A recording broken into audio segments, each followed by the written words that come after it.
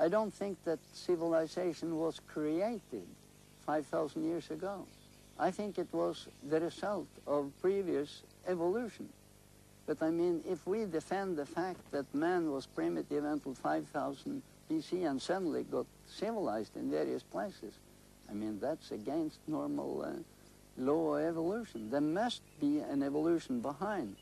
But of course, that doesn't mean that there wasn't already some kind of background. I mean, man has not lived 5 million years at the same stage all over the world. There were cultures growing up in various places, but I feel that 5,000 years ago, ocean navigation really started, and tying together all this, and the influence by people who came for trade resulted in this tremendous bloom of real civilization, about 3,100 BC. O responsável pelos arqueólogos peruanos é Walter Alva, que além de ter falado a Thor de Tucume, esteve recentemente envolvido na tentativa dramática de salvar relíquias preciosas de um túmulo saqueado.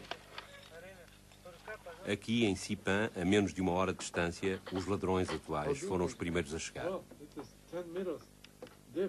Este túmulo devia conter os maiores tesouros arqueológicos descobertos na América do Sul no século XX.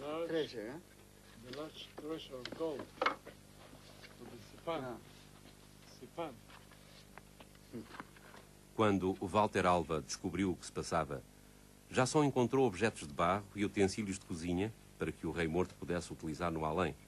Todos os objetos feitos de ouro e pedras preciosas tinham desaparecido.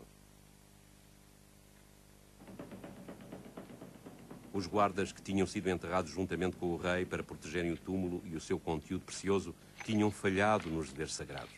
No entanto, a polícia foi mais bem sucedida, pois conseguiu recuperar algumas peças magníficas a uns índios daquela zona. Uma máscara de ouro com olhos de lápis lazuli, que só podia ter vindo do Chile tão distante.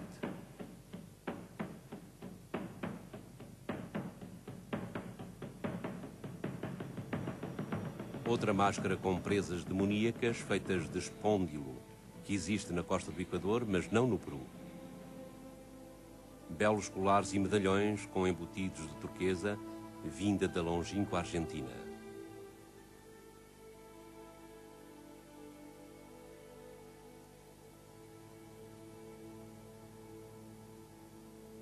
Entretanto, em Tucume, 26 pirâmides permanecem adormecidas há séculos, a salvo da curiosidade e da ganância do homem.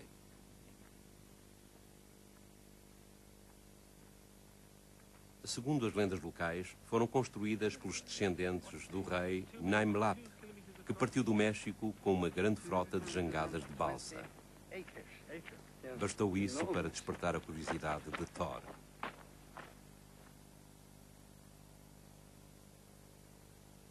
Se tratou, de facto, do centro de um vasto império que não foi atacado durante 1000 anos até cair nas mãos dos Incas, que segredos poderão ainda estar enterrados nestes montes feitos pelo homem?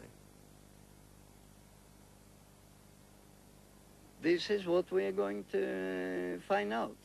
It seems to me highly likely that since traditions start with King Naimlap coming down on balsa rafts, that we have to go north to find one link.